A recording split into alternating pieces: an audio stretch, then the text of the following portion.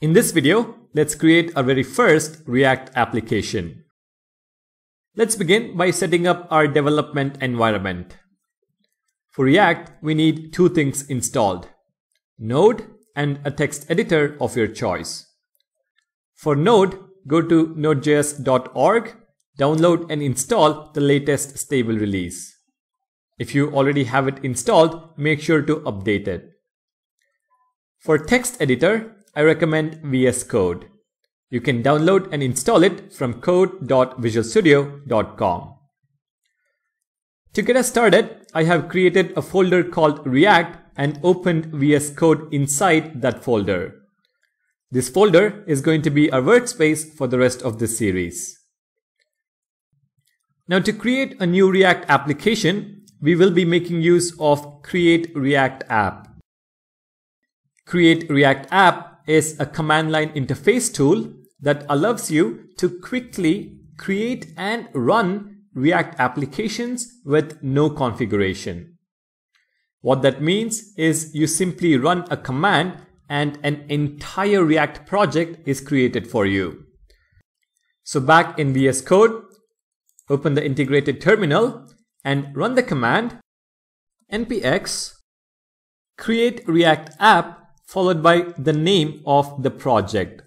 Let's call it Hello World. Once the command completes, you should have a new folder called Hello World. To run this application, first navigate inside the project folder. cd Hello World. Now run the command npm start. The command will open the browser on localhost port 3000 with your Hello World application up and running. And you can see the instruction. To get started, edit app.js in the source folder. So let's go back to VS Code, expand the Hello World project, expand the source folder, and edit app.js. I will change the text to Hello World.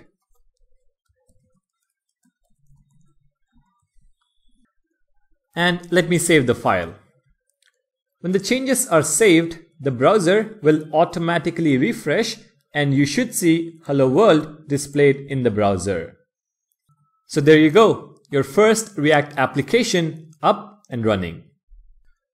Before we move on to the next video though, I want to discuss an alternate approach for creating React applications using the Create React App package. The first method, which we already had a look at, is using npx. We run the command npx create React app followed by the project name. But what exactly is npx? npx is an npm package runner which gets installed when you install Node. And that is how we are directly able to run Create React App without having to install it. npx takes care of that for us.